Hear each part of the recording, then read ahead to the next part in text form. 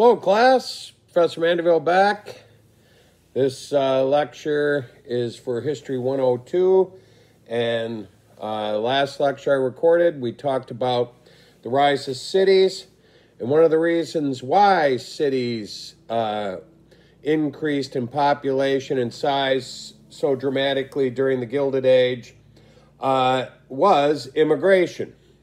And we were hinting around at that towards the end of that lecture, and especially when we were talking about social problems and living conditions that the immigrants, but all people who lived in the cities for that matter, had to face during this time period. And there's a famous colorized photograph in your textbook on page 683 of Mulberry Street down on New York's Lower East Side, which is in the middle of Little Italy, and you can see how crowded the street is and the prevalence of horse-drawn vehicles. And also those buildings pictured there on each side of the street are your typical dumbbell tenement buildings that we talked about last class. So we want to focus in on the tremendous amount of immigration that took place during this time period. And so we'll start out by just examining some statistics. In the 1850s, 1860s, and 1870s, about 2 million immigrants entered the United States every 10 years or decade, as it's known. So things were pretty steady in that 30-year time period. Then things changed dramatically in the 1880s. During the 1880s, somewhere between 5 and 6 million immigrants came into America in that decade. So the number really, for all intents and purposes, tripled from its 30-year, 10-year average. And, by 1882, there were about slightly more than 2,000 immigrants entering the United States daily. So immigration really picked up in that time period and continued at that rate in the 1890s and at the turn of the century. Now, one thing that also went hand in hand, especially with the 1880s and forward, the major source of immigrants coming to the United States shifted. And that shift was from traditional Anglo-Europe, meaning the British Isles and places like France, Netherlands, and whatnot, to Southern and Eastern Europe. So the shift from the people who were mainly coming from the British Isles, immigrants were coming from places such as Italy, Greece, Hungary, Poland, Russia. And with this shift in immigration, also led to immigrants, I suppose, being more identifiable and distinct.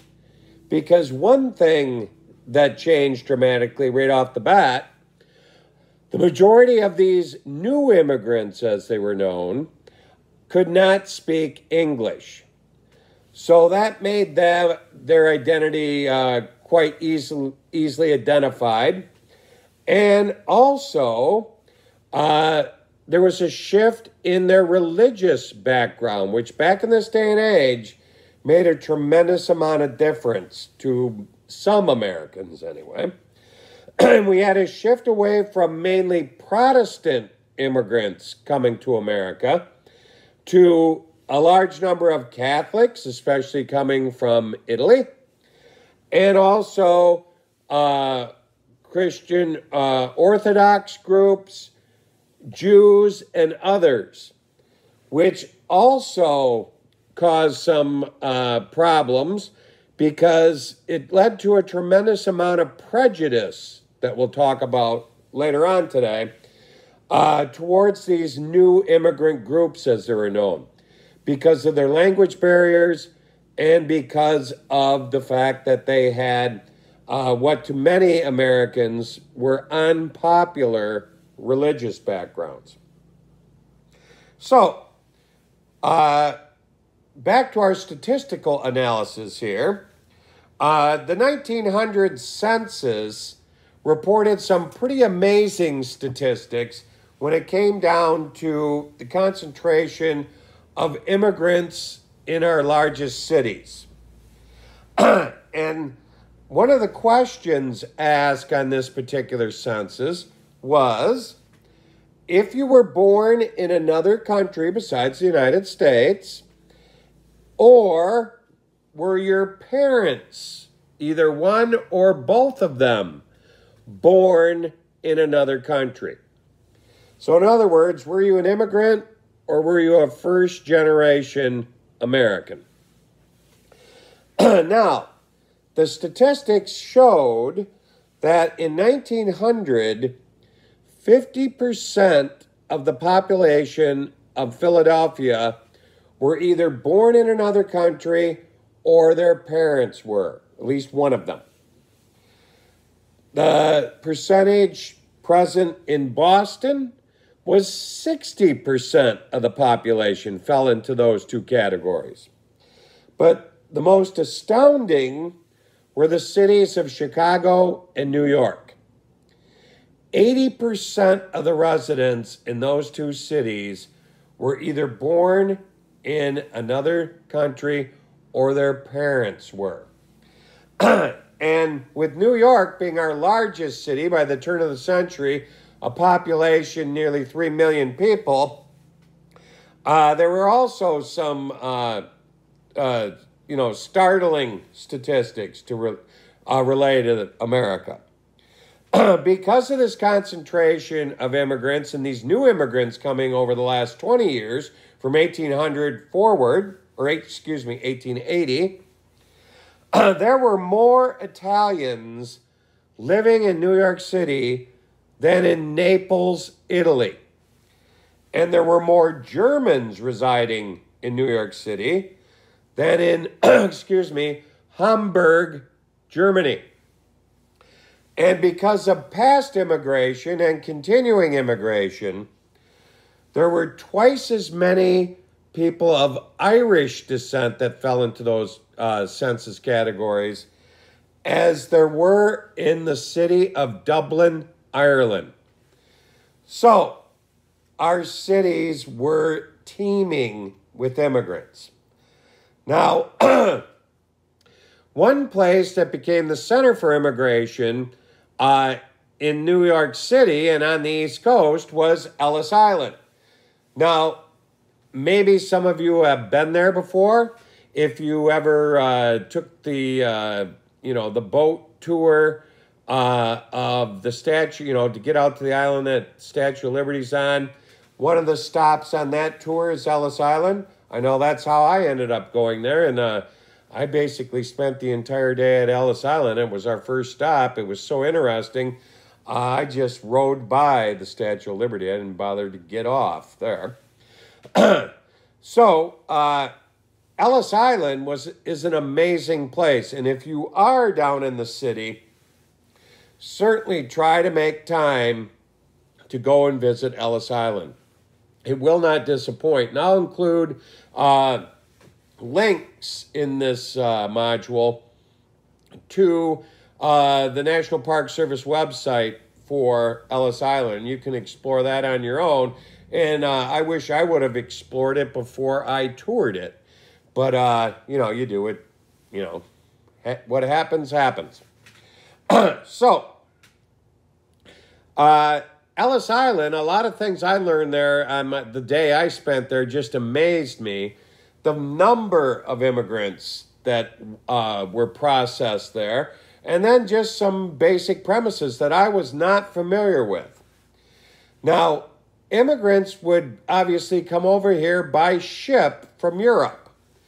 And during the 1880s, 1890s, so many are coming that the ships waiting to have their passengers disembark on Ellis Island to be processed at the giant immigration center there would start lining up. And sometimes you'd have to be anchored off the shore of Ellis Island for several days just awaiting your turn for your ship to pull in to the docks and unload. But one thing I wasn't aware of was that on a passenger ship filled with immigrants coming to the United States, that ship would make a stop before it stopped at Ellis Island. It stopped in Lower Manhattan. There was a small immigration processing center near Battery Park down in Lower Manhattan. And all the passengers who were riding first class on that passenger vessel and were immigrants were allowed to leave the ship there, be processed very quickly in a much smaller processing center that was much nicer because they had the ability to afford first-class tickets, which most of your immigrants coming to the United States during this time period could not afford first-class passage. Some of them were lucky to be able to afford a ticket down in steerage, which was down with the cargo and the luggage and so forth. So after the first-class passengers were dropped off in Lower Manhattan, then the ship would ultimately make it to Ellis Island. Then everybody would be unloaded and the processing would begin. And when you visit Ellis Island, you'll notice that there are several floors to the processing center, and immigrants were ferried around inside, going floor to floor to floor to have different parts of the process take place. And there were these giant staircases that they'd all have to climb, and these were put there on purpose because there were immigration officials posted on these staircases, and if they saw somebody struggling to climb the stairs to these various levels, they had markers in their hands, and they'd put a black mark on your arm, which was an indication for when you had your medical exam for the doctors to take a close look at you because you might be ill.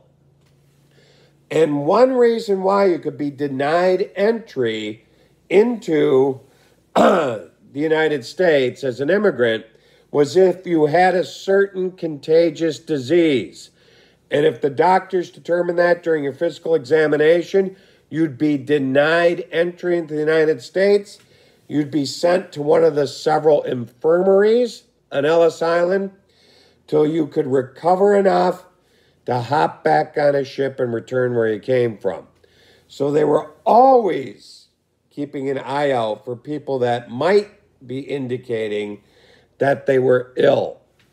Now, another part of the process would be the interview process, where immigration officials would ask you a whole series of questions, starting out with, what's your name? And remember, we got language barriers here. So those of you that are into genealogy, I've heard, because I'm not myself, but I've heard sometimes you have a difficult time finding your lost relatives because you're under the impression that their last name was spelled a certain way or was a certain, word, but when they got to Ellis Island, that could change dramatically because the immigration official is going to write down what they think you said, and if they really couldn't understand you after repeated attempts, they'd write down whatever they wanted to in some cases, depending on what mood they were in. So sometimes you have a hard time finding who you're descended from because it got goofed up at Ellis Island. Then they'd ask you a whole series of other questions, which could result in you being rejected. Because if somehow they determined that you were insane, which I'm not quite sure they determined that in the 1880s or 1890s, psychology was a fledgling discipline, you could be denied entry to the United States. If they determined that you were a polygamist, which obviously you'd have to admit yourself, when you're filling out the application, you'd have to say, yes, this is my wife, and here's my second wife and my third wife. Obviously you'd have to be foolish enough to admit it to the officials. But maybe the word didn't spread on the ship you were on, and you're being honest, and it's going to cost you entry. Because polygamy was illegal by then in the United States. If the immigration officials somehow determined that you were a prostitute, you were not allowed in the country. Now, how they were going to do that, I'm not sure, unless somebody was foolish enough to proposition the immigration official. Then I suppose you should be denied access if you're that foolish. If they determined that you were an alcoholic, I guess if you showed up to Ellis Island stumbling off the ship, half in the bag, you're going to be stumbling back on and going back where you came from because you weren't allowed in the country. And if they somehow determined that you were an anarchist, which is also a pretty vague thing to determine, I suppose if you're sitting in line reading Karl Marx's manifesto, it might raise suspicions. But other than that, I'm not quite sure how they determined that. But if they did, you could be denied access. And finally, as I mentioned before, there were a whole host of contagious diseases that if the doctors during the medical examination determined you had, you weren't getting in. And that especially could lead to some very difficult decisions for families. Let's say a whole family came over from Italy and they determined that someone in your family is ill. You might have been perfectly healthy when you hopped on board that ship, but because you're, cramped in cramped quarters, you couldn't afford a very good ticket, you might have become ill on the ride over, catching it from somebody else. But think about it. What if they told you your wife is ill, she's not getting in, so you are admitted, but your wife's going back? What are you going to do? Even if your wife begs you, go, get a job, I'll make it there someday. That's an awful hard decision. Vice versa for a wife or husband. What if it was one of your children? I know myself, I would have said thanks, but no thanks. I'll go back with my children because the bonds, obviously, that parents have with their children. If you have children, you know what I'm talking about. If you don't, and you do someday, you'll obviously know what I'm referring to. So, some heartbreaking stories could happen because of part of a family unit being denied access for various reasons, but mainly disease.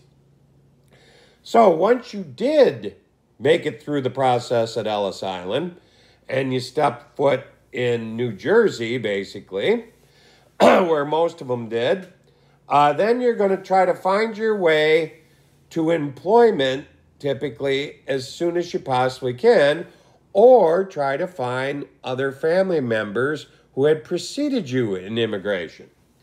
And right at the, where people would land from Ellis Island, there were recruiters right there offering people jobs on the spot in factories in various cities.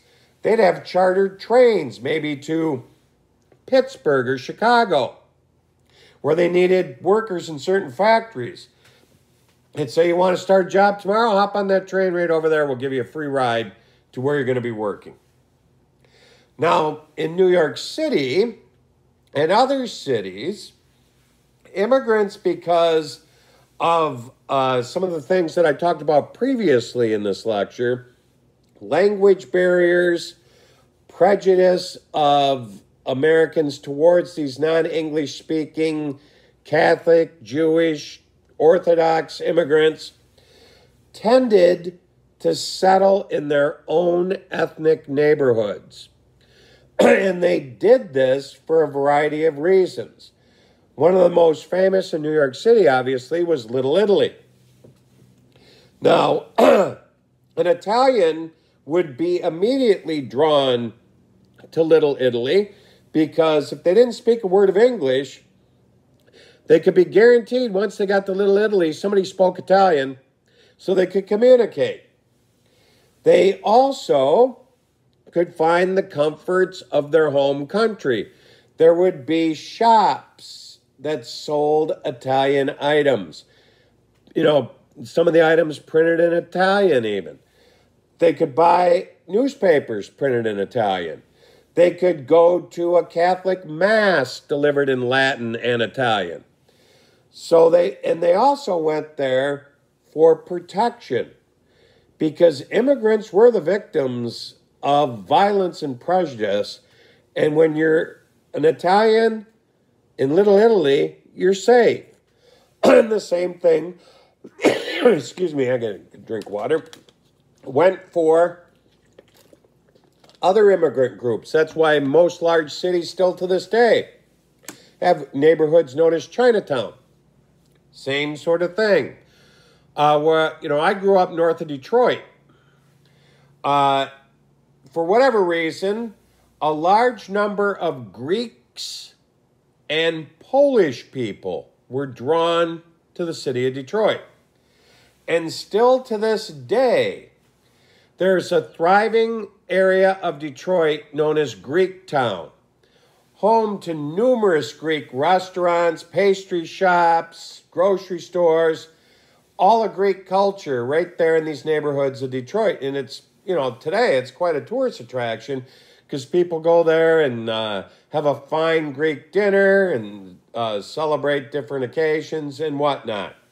And there was a thriving Pole town in Detroit, as it was known, but unfortunately, General Motors bought up the entire area and built a giant factory there, which presently only a small part of it operates anymore, as GM moved most of their operations out of Michigan and out of the United States. But there still is one Polish suburb that's very near, borders the city of Detroit. That's Hamtramck, which is filled with still a lot of Polish people and Polish stores and restaurants and things like that. Not to the extent of Greek Town or Little Italy in New York, if you've ever been there, but sort of a smaller version. And every big city had their own little ethnic enclaves where these people sought comfort and safety, especially when they first arrived here. Now, this trend in immigration will continue, and in your book, if you look on page 687, table 18.2 shows you immigrants and their children as percentage of population as reported by the 1920 census. I told you what it was like with select cities for the 1900 census 20 years earlier, and you can see that the numbers in New York City only dropped a little bit to 76%. Same with Chicago. But then you can see some other cities that were on the rise. Boston was. The city of Detroit was 65%. And even out west with San Francisco and Seattle and Los Angeles. So that trend continued on through the first couple decades of the 1920s. Or excuse me, of the 1900s. Two things really brought immigration to a screeching halt by 1920, though. One was World War I. World War I really curtailed immigration, especially from Europe, because, quite frankly, it was too dangerous to travel here. German U-boats were sinking passenger ships like the Lusitania that we'll talk about later on. And in the 1920s, there was a backlash to immigration, and the Harding administration and a Republican-controlled Congress passed numerous immigration restriction laws with specific quotas on certain countries and the number of citizens that they could allow into the country. So there was, a big downturn in immigration in the 20s, and then obviously the late 20s and through the mid-30s, people weren't immigrating anywhere because there was a worldwide depression. So there was really no country that was the land of opportunity during the horrible Great Depression that struck the world in the late 20s through the mid-30s. So, that's it for immigration today. If you ever get a chance, go to Ellis Island. At least visit the website that I'm going to provide you with a link to. And that's all I have for you today. I'm losing my voice for some reason. Must be allergies. Everybody, take care, and I'll be talking to you soon. Bye now.